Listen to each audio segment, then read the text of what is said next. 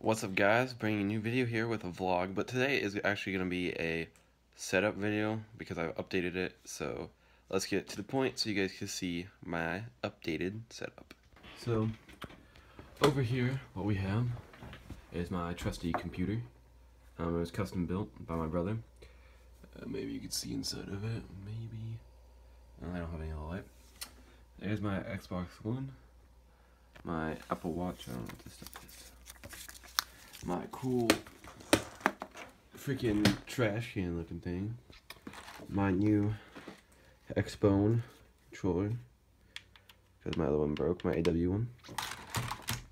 My PS4 Ball Blast. My little stash Mountain Dew down here. And then we got the Nintendo 64. But if you guys have realized, in my other videos, I have actually been using these, well, this headset, but I saw a deal on Best Buy that they were on sale, so I went ahead and bought the TRs. Very good. And then, if you guys haven't noticed, Black Ops 1 is now on Xbox, but there's something I want to show you guys. The GameStop.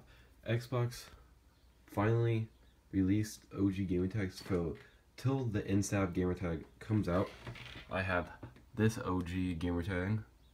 It's a throwback to one of my old COD teams, but till NSAV is available for me to take, I will be using this gamertag.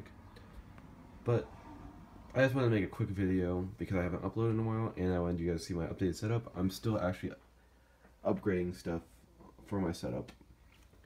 Like soon I hope to take the PlayStation and put it down there and put another monitor up here.